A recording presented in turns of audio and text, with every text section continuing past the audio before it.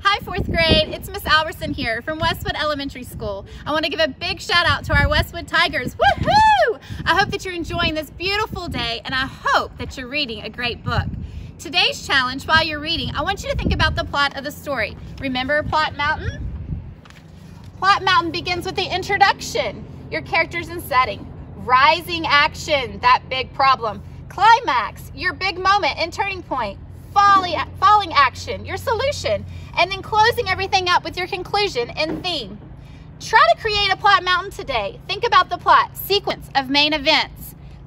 I encourage you to think about that while you're reading a great book. And remember, wash your hands. And I miss you so, so much. Can't wait to see you soon.